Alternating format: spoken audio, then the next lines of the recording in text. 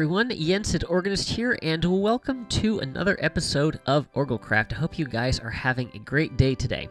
So, in the last episode, we built up a whole bunch of flower farms here in the little flower forest biome that I have found, and since the last episode, I did a thing. I went ahead and completely finished off the room where we have all of the flower farms. So we've got the one over here, and this does our tulips. And then over here, this gets us a fairly wide variety of flowers, as does this one over here. And as I was kind of playing around with this and making like little areas where the flowers were, I was like, it would be nice to have a farm where I actually spend some time making it look good, because I think most of the farms that I have right now really are more of form than they are function. Is that right? No, other way around. Switch that, reverse it. More functional than they are something nice to look at. And I was like, it would be kind of nice to play around with the design, because I had already started with the backdrop in here. And so I decided to take a little bit of time and make this area pretty. Also, I added a 2-tall flower farm over here so that we can get those. And I have been stocking up on all of that. So this is what we have. We can turn all the farms on and let them run. I haven't fully automated this. That's something that's going to come in the future. But yeah, I just wanted to have a little bit of fun with this, do some building, and I wanted to. I originally had the idea of doing like a little garden with a fountain in the middle, and that didn't end up panning out. So I ended up taking the glazed terracotta, because I feel like some of it, some more than others, kind of looks like some flowers, and I don't have a lot of great use for this glazed terracotta, but I feel like these little splashes of color look really nice along with the quartz and the sea lantern. White concrete for the ceiling. And yeah, and then at each of the farms we just have a little trap door that leads down to where all of our flowers are. And you can see I have been running the farms and getting some resources out of there, plus then water elevators to get in and out. And then I have just this little bit of an access point right here, so that if we need to restock bone meal, or if anything ever breaks, I can come back here and just a little bit of storage, a little bit of the essentials. But then I also did up the wall there, so if you come and look through this door, you don't see that it's actually a mess back there. So yeah, so just wanted to kind of show that off before we get on to the project of today. And oh good, it's night. And there's a skeleton. Joy. All right. Back to base.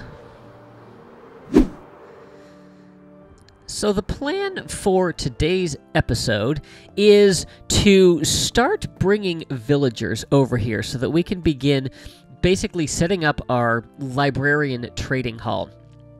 I've been wanting to get books for quite a while now, and having died a few times over the course of the various projects, I haven't lost my stuff yet, but you never know when that's going to happen. So I really want to start getting all of our librarians in here and getting these books done. Before we can do that, however, I want to finish the monorail. It's about probably a little less than 2/3 of the way done, because we took the long route coming through here. But I want to finish this up so that we can basically have a shorter trip to bring the villagers back. But as you can see, I haven't even built the station here. So we need to do that. We need to get it back, and then make a temporary little way to grab our villagers and bring them over here and get them installed in the base. So that is what we are going to do first. I'm going to do this in the form of a time-lapse, and this is going to be my streaming project for the week. So enjoy the time-lapse.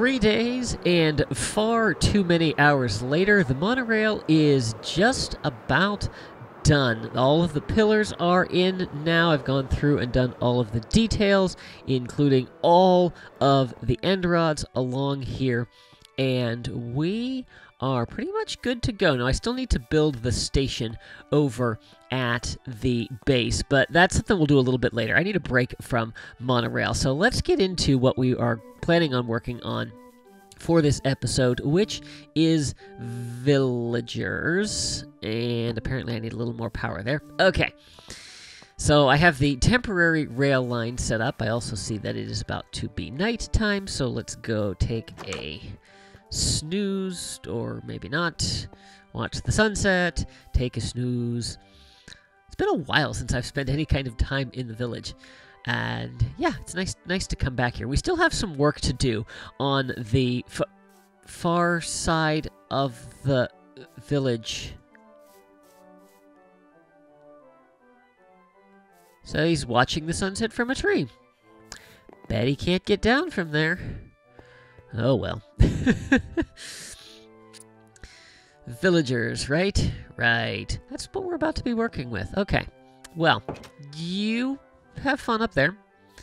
So, let us go down here. I need to power these rails. There we go. Okay.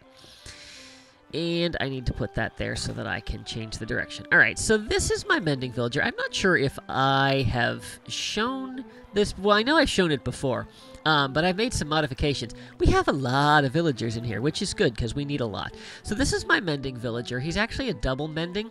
So his first trade came up at, I think it was 30, and then we got him down to 10, and then his second trade is mending. And then over here, this is my zombie friend. Do you have a name? Oh, you don't have a name. No, but you have a diamond sword, which means you're not going anywhere. So, right, he stays in there. So this is our mending villager. He has been traded with, so his trades are locked in. And I just realized that there is something that I forgot to do over at the base. I need to take away all the lecterns so that I can control which workstation he chooses when he gets over there. Let me go do that real quick. 16, 17, 18. Okay, those are all done. I also need to put some rails in place so that I can bring the villagers to their new homes. I'm also going to need minecarts, so let's take that one. Actually, I need minecart. Oh, he's in a minecart. Never mind. Oh well. Somewhere down in the storage system, I have rails. I would have to put a torch in the worst place possible. Put it there, and then we can put that there.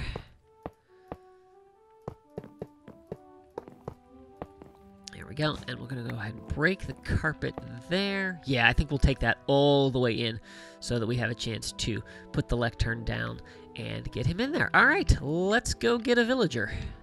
All right, so our friend here is ready to go. We will need to follow him over there, but if I do that, that should send him on the right path, and then we can power this rail, and off you go. All right, there he goes. Where'd he go? Oh, there he is. You're not moving very fast.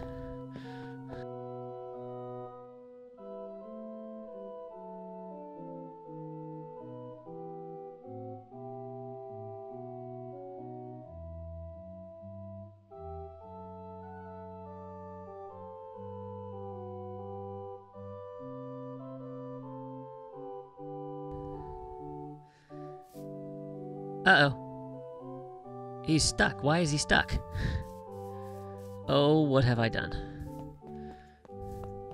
Did I miss a block? No, apparently I didn't power this the whole way. Okay. Oh, this is going to be bad. Because as soon as I turn that on, he's going to go downhill.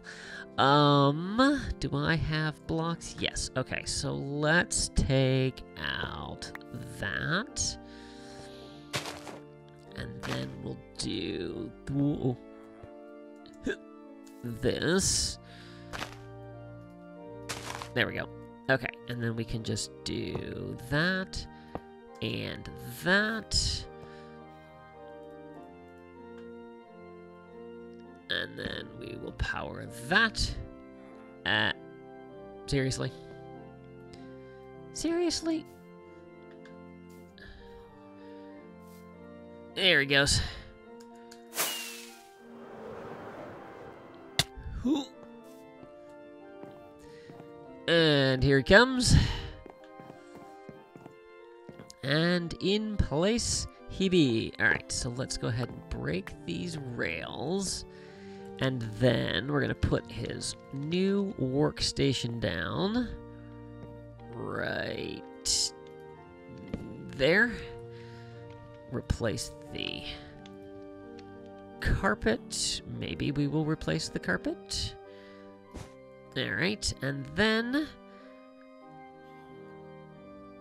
making sure we hit that and not his. There we go. And then why? Oh, because there's a trapdoor. He can't get out. I can't get in. Okay. Minecart retrieved. Villager in place. There you go. Welcome to your new home. Alright, I need emeralds. I need books, because I need to be able to lock in their trades. Yeah, I need a lot of stuff. So let me get a few more things together, and then we can start getting our villagers. Alright, so we are back here. Let's grab another villager who is stuck. Alright, let's push you over there. And what you got for us? Nothing. Alright, so we can break that, and then we shall just wait for him to reset. Hopefully. Okay, lose the trade.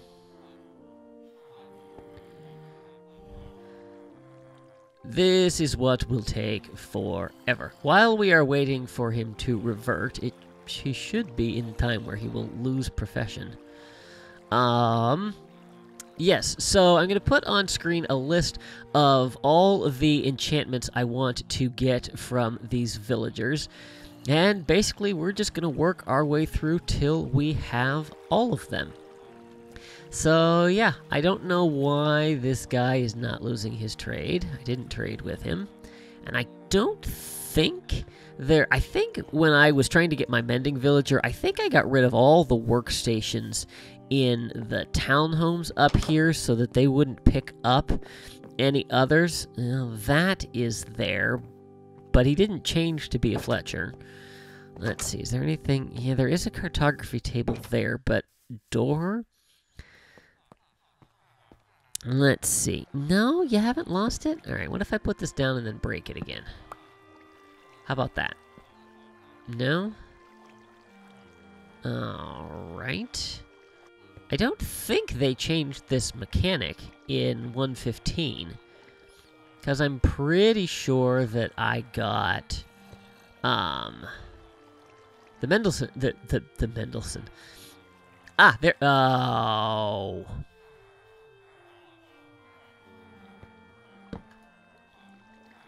Okay, well, clearly we need to go clean up the rest of the workstation since he decided he wanted to be a fisherman.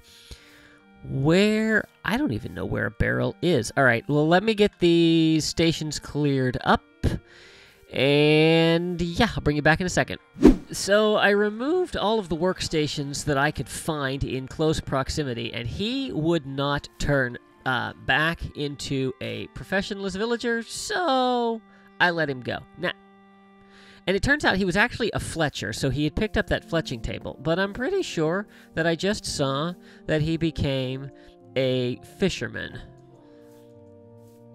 I've also, yeah, now he came over here, and now he's decided he's going to be a fisherman. So, I don't know what was going on. So I just set him free, repopulate, pulled out a new villager, plop down the lectern, and the first thing we get is looting 3. So that is fantastic. I am going to trade with him, lock in that trade, and off he goes. So I have got some work to do to get all the villagers that we need. This is going to be a long process, so I will see you with an update in a little bit. The bottom half of the villager trading hall is complete. I just saw from my clock on the wall that it is nighttime. And I'm running my zero tick farms, so I apologize for the noise. Because they are going to break in the next major update, so I'm going to make good use of them now. So, what we have here, we have our mending villager. We have looting. We also have fire protection, which I'm not officially counting. So there is looting. This is our infinity. For our bow, here we have sweeping edge and nothing else useful. This one is Aqua Affinity for our helmets. Power 4. I've not been able to get a Power 5, so I got 2 Power 4, and we can combine them into Power 5.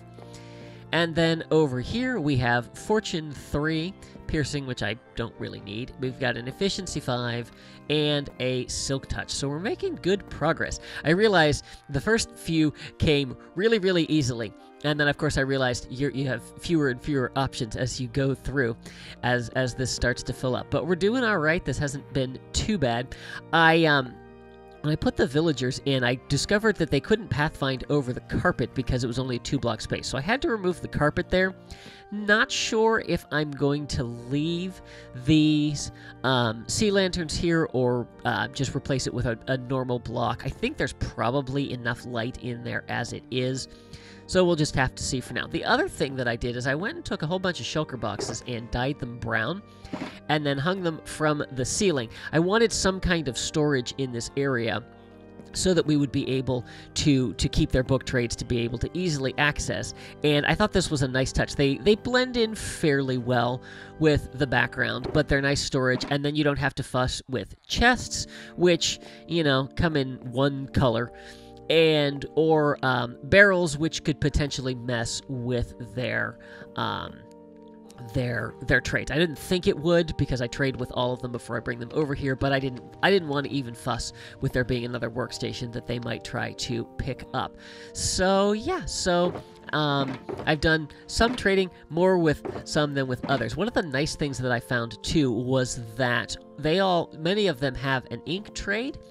So I went and filled this shulker box up with ink and have been trading with them every chance that I get. I'm going to need to go back to the squid farm and get some more ink from them. But yeah, that's been a great way to make emeralds.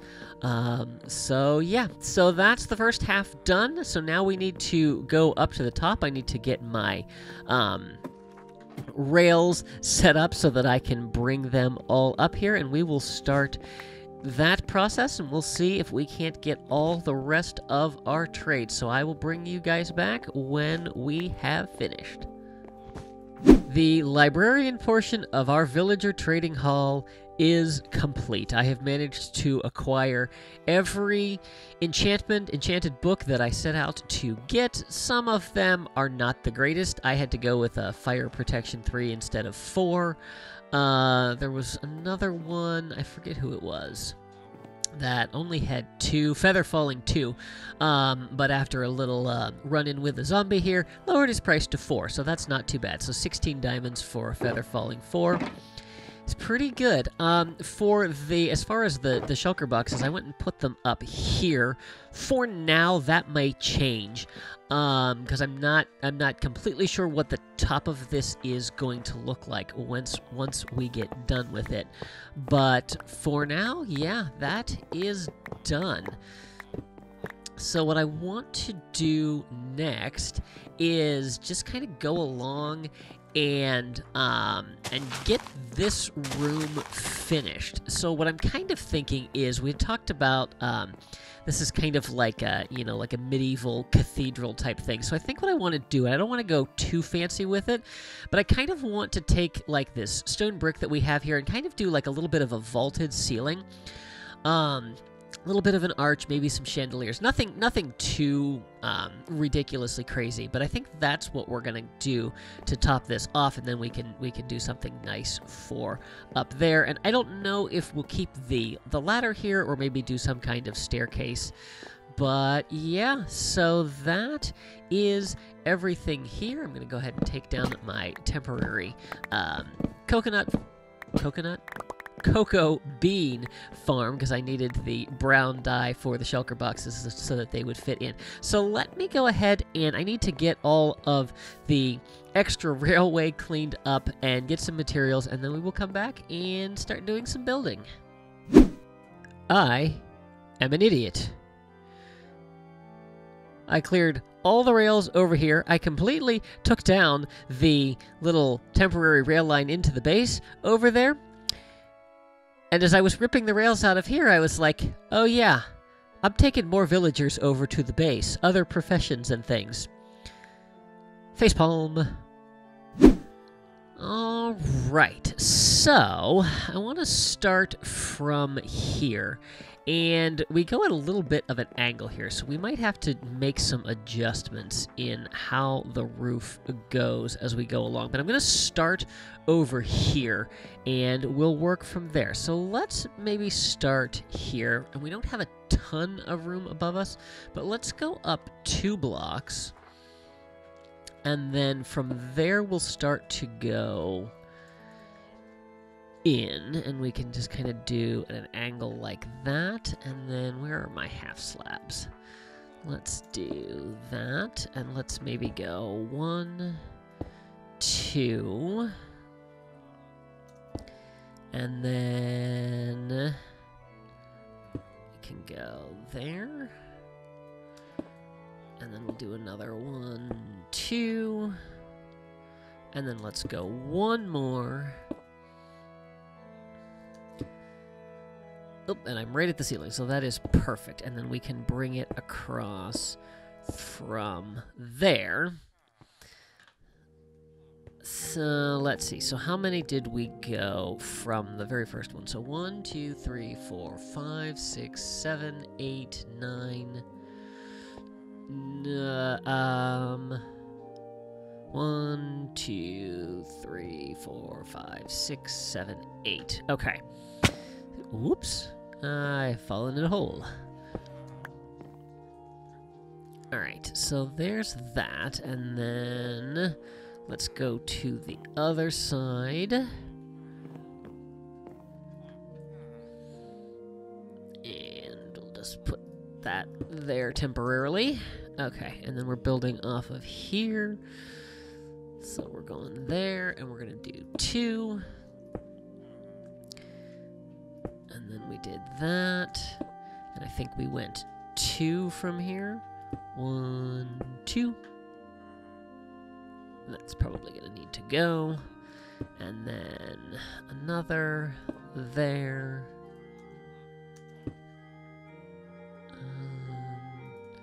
1, 2. And we're a whole block's different.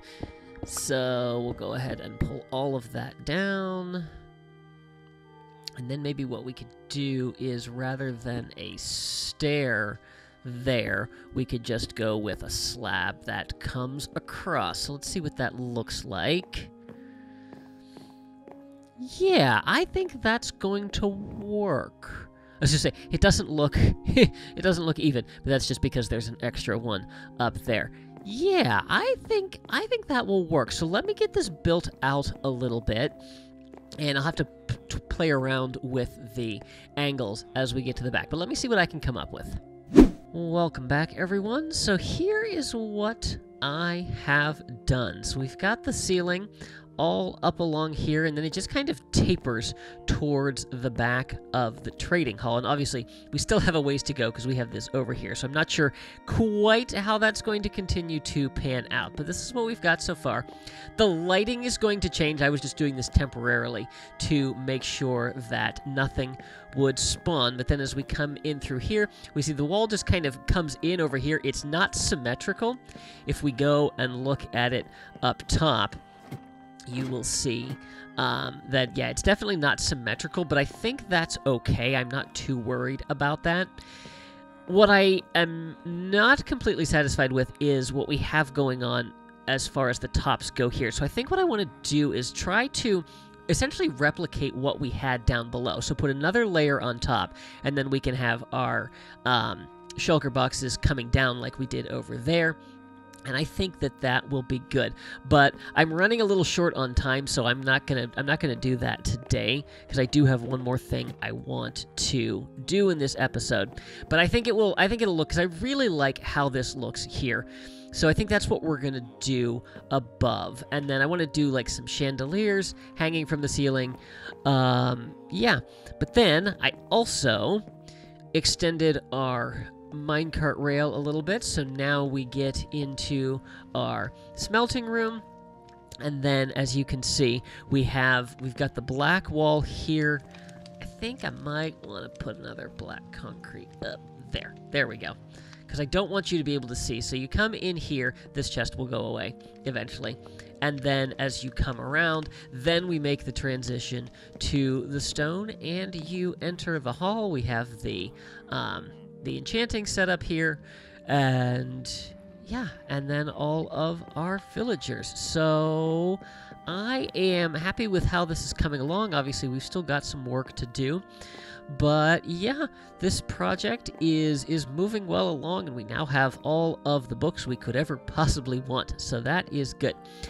The last thing that I want to do in this episode is get our final minecart station built up. And so let me go and get the materials. We're going to keep basically the same block palette as we have for the base. So quartz, the cyan terracotta, and probably a little bit of blue concrete as an accent. So let me go get those materials together, and we will build that last station so that we can call the monorail complete. So here we have our base station for the monorail. I think it is looking really, really nice. I did a mixture of both the smooth quartz and the regular quartz. So on top we have kind of this tiled look here, but then for all of the stairs on the side, I did the smooth quartz. And I think it's nice to kind of break up the texture like that. And then all the rest is just the normal quartz blocks with that little bit of blue concrete as a highlight in there. So we are just about done, but I want to get through the mechanism that allows us to activate everything here. So I'm going to take a few blocks out of here first. Let's go ahead. I don't know if I needed to take that one or not, but we will see. And okay, I do have a slab there. Excellent. All right.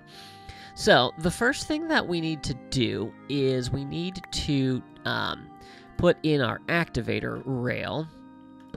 So we're going to put that there, and then we're going to put our activator rail down, and that will then pop us out once we come into the station, which is what we need. Then we need a way to be able to power everything up. So what we're going to do is really, really simple here. We're going to put a repeater into this block, and then we're going to come down here, and we are going to take a sticky piston, and we're going to put it here facing this way, redstone block into there, and then we will just fill that in on top, put everything back in place, and then I believe it's right here.